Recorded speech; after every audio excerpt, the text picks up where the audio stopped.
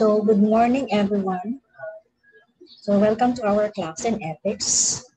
So, let's move on to the last part of our lesson in midterm, along with the lesson chapter 2, lesson 3, which is entitled The Stages of Moral Development. So, it has intended learning outcomes.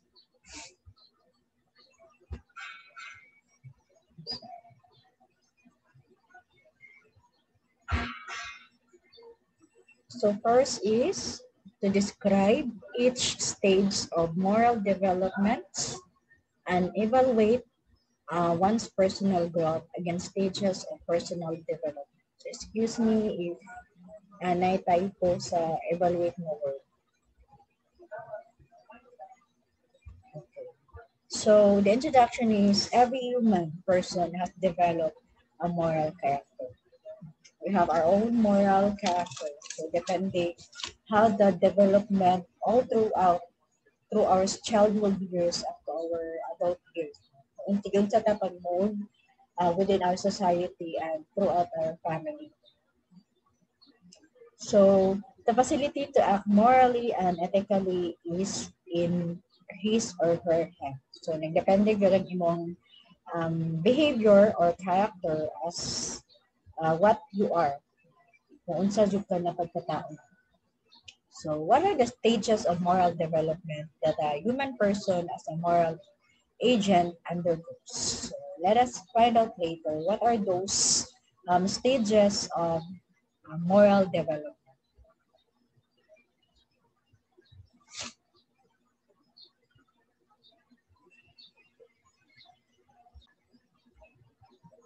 Okay, so moral development refers to the process through a human person gain in his or her benefits, excuse me for that typo, skills and dispositions that makes him or her a moral mature person. So talking about moral development, so it is all about our morality from infancy through adulthood, as I mentioned earlier.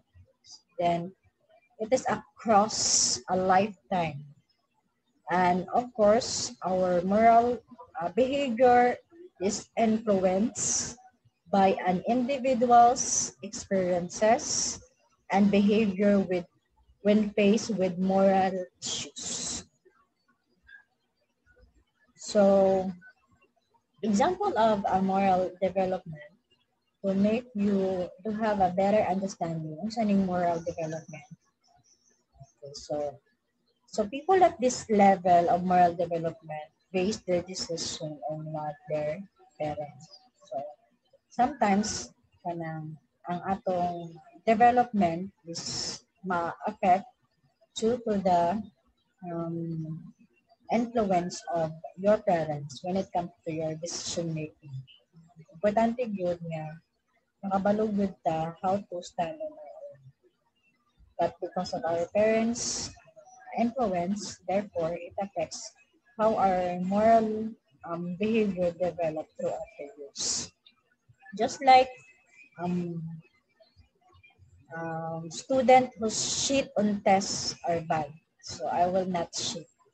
So therefore, if your parents taught you that cheating is bad, therefore, when you grow older, or grow nakasaan mong adulthood, therefore, you will be able to understand that cheating is bad at all. Therefore, you will not going to cheat because that's how your parents taught you. Then, moral development is the process throughout which children develop proper attitude and behavior toward other people in society based on social and cultural norms, rules, and laws. Of course, moral development concerned of every parents. Kinsa may dili ganahan nga parent nga imong anak utan, morally responsible, di ba? So, of course, major factor ang imong society when it comes to shaping your attitudes as a whole. So, therefore, sa bata pa ka, dapat you are thoughtfully nurtured with your parents.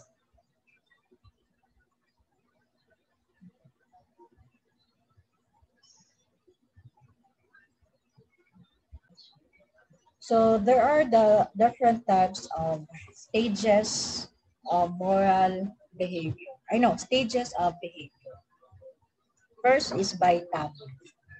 So what does it mean when you say by taboo?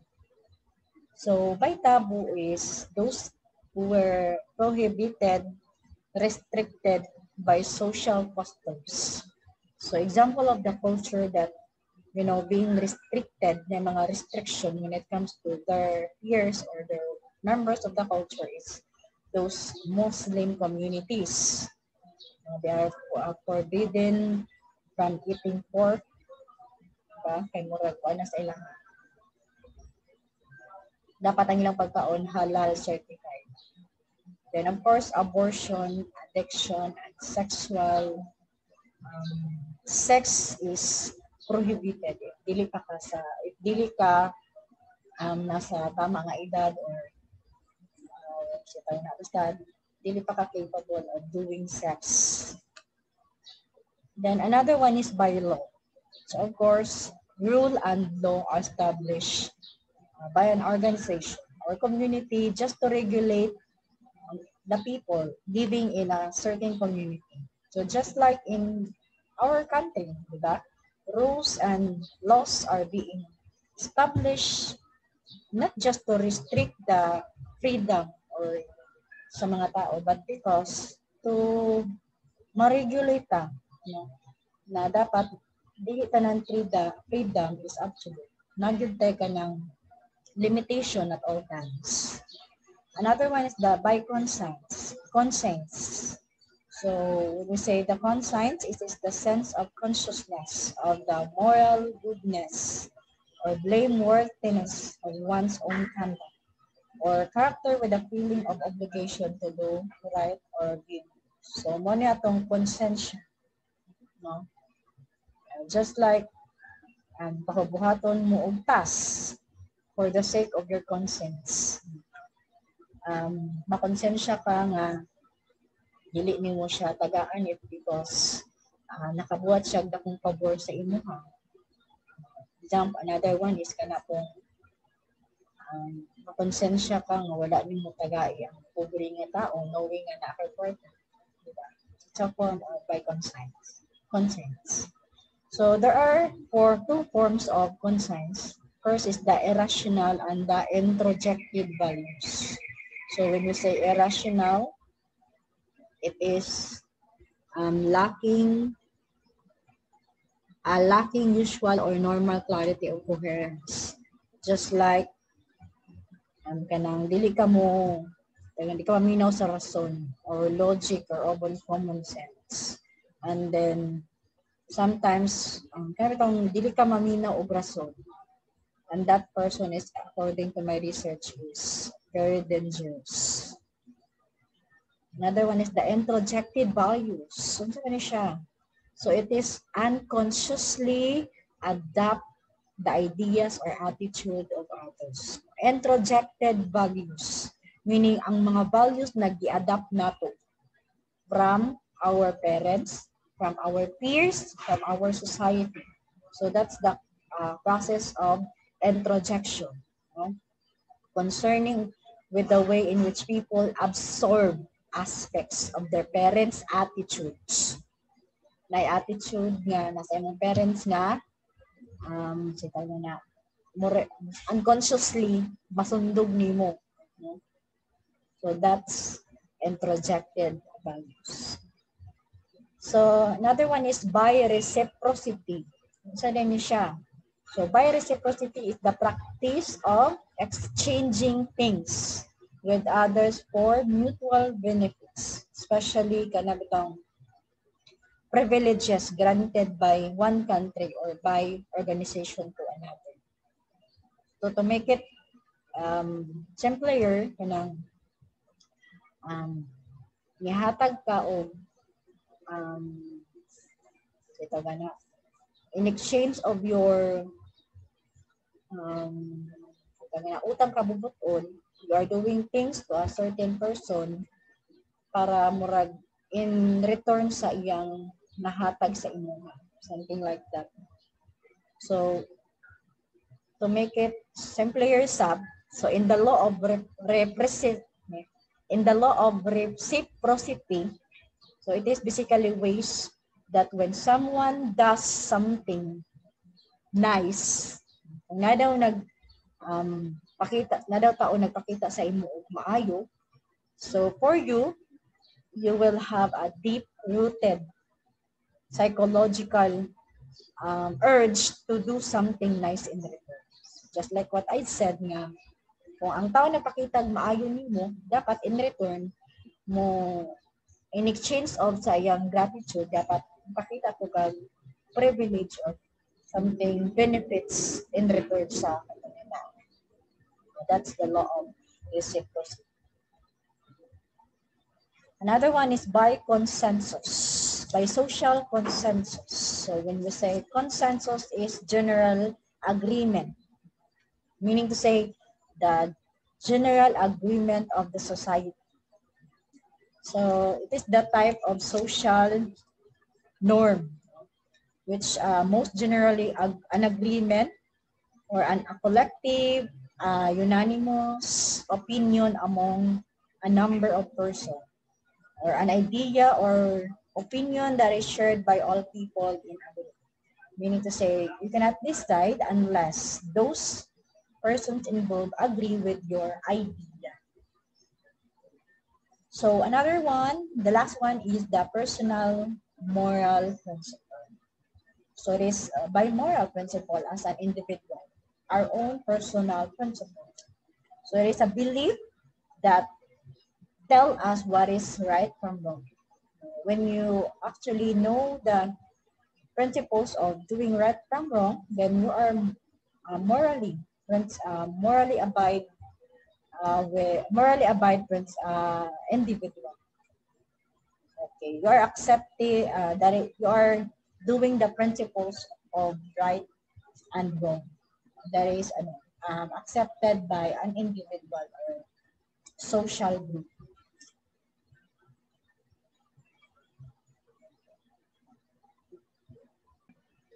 So let's proceed to the 5 stages, maybe reduced into 3 stages. Okay. So first is the amoral stage, the pre-moral stage, and the personal stage, and the moral stage person. Okay. So this is Lawrence Kohlberg stages of moral development.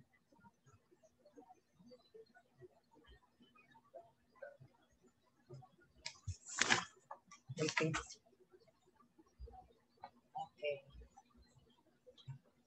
So let's find them let's define them one by one. So what is the amoral stage? So amoral stage, so it is the lowest level of organizational development occurs in amoral organization. So at this level, the only concern the organization has is for the profit. And it will break any ethical or moral rules in the pursuit of their profit.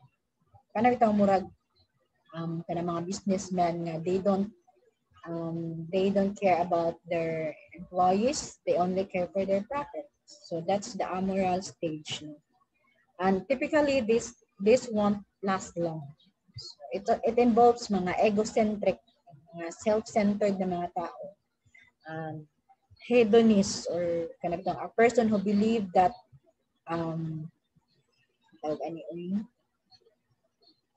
that a person murag ang hedonist is kanang ang iyang pagtuo is that pleasure daw ang pinaka-importante butang sa katao. And then the prudential coordination. So next is the pre-amoral stage. Anyway, ang kaninding amoral stage, it is the pre-conventional stage. According to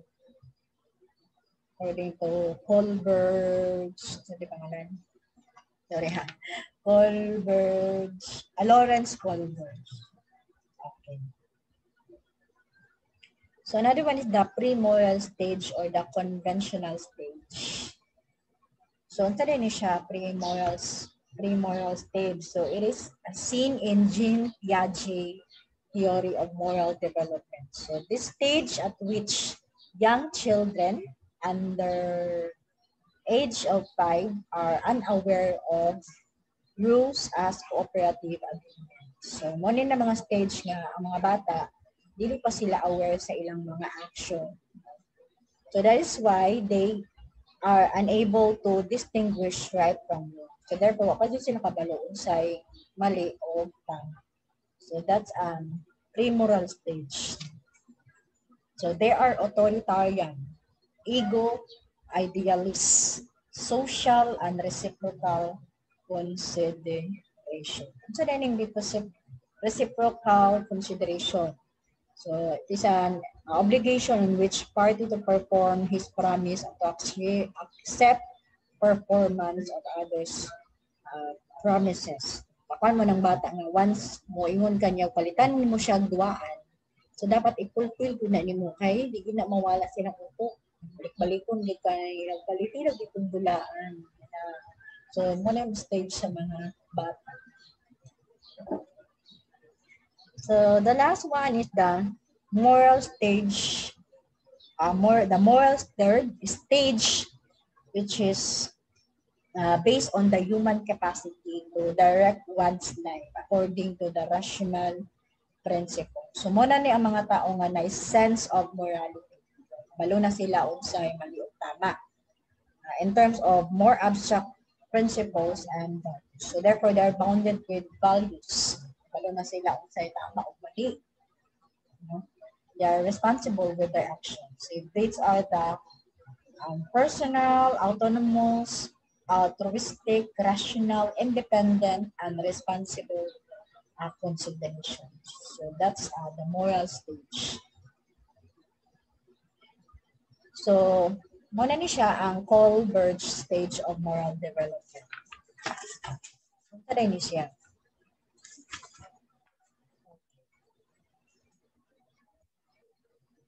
So, moral development refers to the process through which a human person gain his or her beliefs, skills, and disposition that makes him a morally mature individual. So as what I've said, that this is the stage from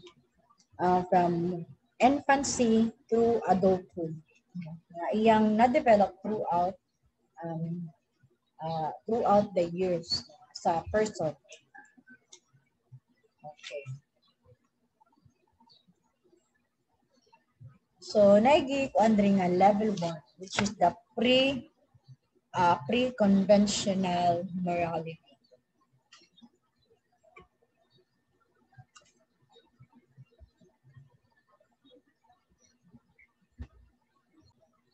Okay, so level 1, pre-conventional morality. So, muna na level ang ingon nga lang self-interest. So, young children under the age of 9 years old. So, this is the lowest level of moral development in Lawrence Kohlberg's theory. So, at this pre-conventional level, don't have a personal code of morality. So, wala pa gid sila kabalong sa tama o mali. Instead, their moral code is controlled by the standards of adults and the consequences of following or breaking adult rules. So, nagdepende ang ilang moral, ilang character or ilang personality, how their adults or their parents control them.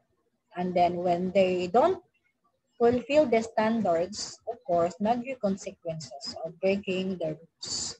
So authority is outside the individual and reasoning is based on the physical consequences of action. So examples are I would not cheat if I know I wouldn't, if I knew I wouldn't get caught. I would cheat rather. Sorry. I would cheat if I knew I wouldn't get caught. Nangopya daw siya kung kabalo siya nga dili kung kabalo siya nga dili siya masaktan. Then I'll let you copy mine if you do my homework. Okay. So muna na stage ang gingon nila nga pre-conventional. Okay.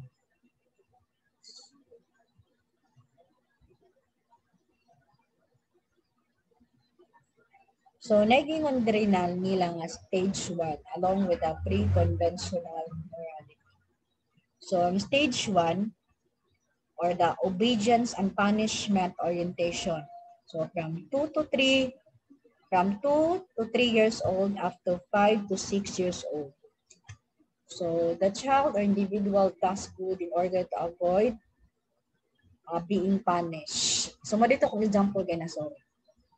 So, if he or she is punished, he or she must have done wrong. Children obey because adults tell them to obey. Just kato kong example de ka ina, sorry. Nga, I would cheat if I knew I wouldn't get caught. And the child is kanang magbuhat siya maayos because if dili, he or she will be punished by his wrong action or wrongdoings. Because that's adult taught them na you must obey in order for you not to be punished. So another stage is the instrumental orientation. So from age 5 to 7 years old up to 9-year-old. So from instrumental orientation, so right behavior is defined by whatever the individual believes to be in his or her best interest. What in it for me? So in this stage, there are limited interest in the needs of others, only to point where it might further the individual's own interest. So it's a matter of you scratch my back and I'll scratch yours mentality. So just like ito kung gimension kayo ng example nga, I let you copy mine if you do my homework. So that's nagamit bitaw ka. So that's instrumental orientation. So that's the 2 stage along with the pre-conventional morality or the self-interest stage or level. Self-interest level. So another level is the conventional. So conventional mo naging nila nga social approval level. So from 7 to 12 up to 10 to 15 years old. So throughout the conventional morality, so it is a child's sense of morality tied to personal and societal relationships. So it is the children continue to accept the rules of authority figures, but this is now due to their belief that it is necessary to endure positive relationship and social order. So it is characterized by an acceptance of social rules, especially from right and wrong. Then, it is the time where we begin to internalize the moral standards and valued role models. So, sa diri na nato sometimes ma-realize or ma-internalize ang maayo. Dapat mabuhat kag maayo because that's how our society needs us to do. There are rules and regulations that we need to follow because to regulate the action of the people or the people in the society. Kaya kung walay laws and regulation, of course, may mahitabo ng mga chaos, kagugo, and so on. So it has stage 3. So good boy, nice girl orientation. So from age 7 and 12 years old. So in this stage, children want the approval of others and act in ways to avoid disapproval. So emphasis is placed on good behavior and people being nice to others. The individual is good in order to be seen as being as good person as by others. Example lang ni is kanang I'm not going to tell because I want her to like me. Example is kanang you want magpapansin ka sa imong crush. You show how nice you are as an individual, as a person, para ma-appreciate po ka in return sa mga tao, especially if kanang nakay tao nga gusto nimong ma-impress sa imong personality. You're trying to be a nice or to be a good boy. Are you that one? Then the last one, the next is the stage 4 or the law and order orientation. So it is from 10 to 15 years old. So the child or individual becomes aware of the wider rules of society. So aware na ka sa mga rules, wider rules of the society. So judgment concerns obeying the rules in order to uphold the law and to avoid guilt. So it is a matter of I have to do this because the law says so.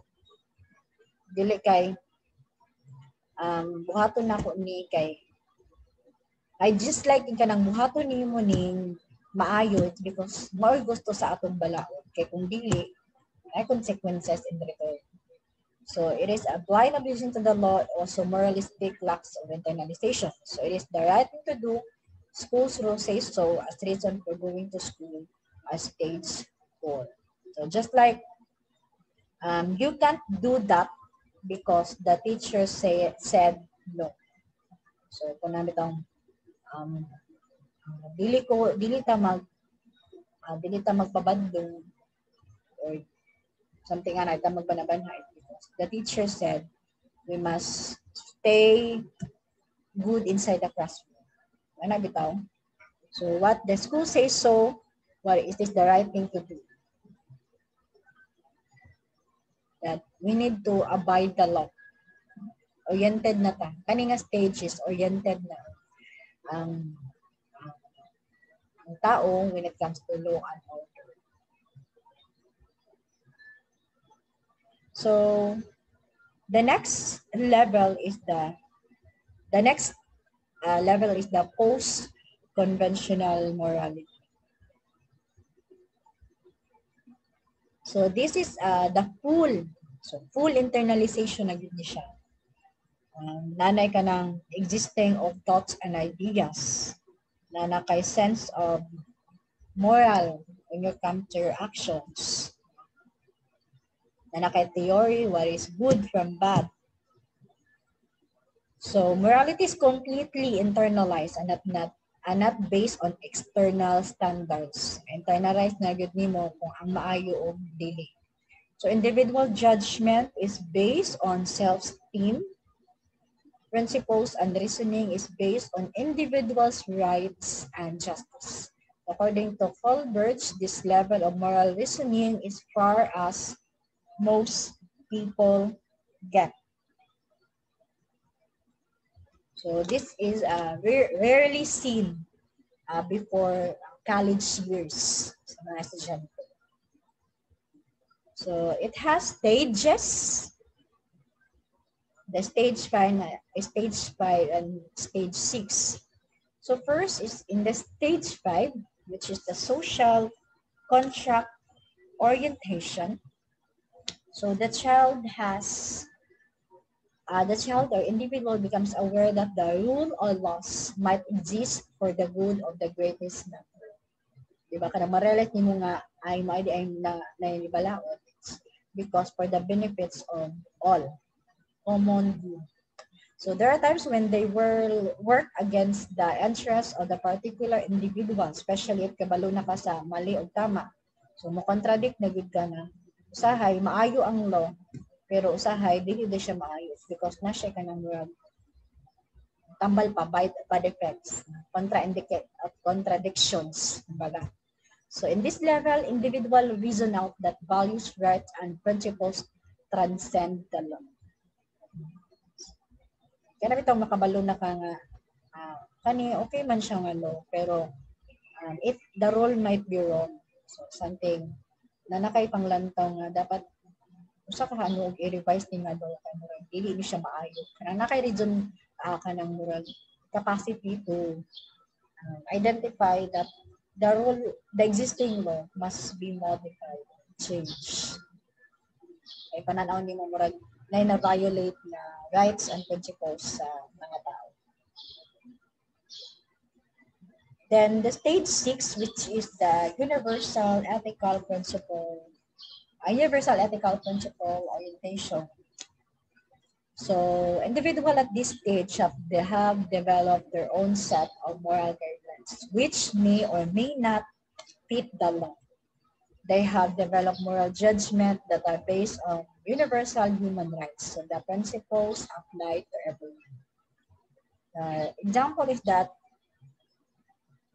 you shouldn't lie because it violates the universal law. Universal rule. Eh, di ba? Nasa atong biblical rule na thou shall not steal, thou shall not cheat, thou shall not commit adultery. So that's a golden rule. Universal principles that applicable to everyone. Kabalo nga kang dili ka mamangkot. It's because you are violating the golden rule or the biblical rule of God. So the development of conscience-based moral decision. Kabalo naman mo nga ang conscience is the inner feeling or inner feeling or voice, and the voice within yourself. So the moral development includes the development of conscience-based decision. So this is the post conventional level of Kohlberg stage of moral development. So according to Panizo, he defined conscience as an act of practical judgment of reason, deciding upon the individual action as good and to be performed and as evil and to be avoided. So kakuan mo anang before mo mag-decision, dapat based on your conscience. Para nang example ha, sa gugma tayo mo yung favorite na ko. Knowing that the person you love has a girlfriend or boyfriend na already, but then he or she courted you, and then it's because na develop na feeling kanang murag lisod na ihawa. And of course, you need to decide na whether to continue or not. It is based upon your consent siya. Kung ma-continue pa ba ka, knowing that you are murag nakaligis ka og tao because emotionally, di ba? Kaya pag once masakpan mo, either you are punishable by law or even maulawan pa sa inyong society. Diba? Especially karon nga uso na ang social media. Pwede na ma-post anytime. Narabi to, mga decision based on your consent siya.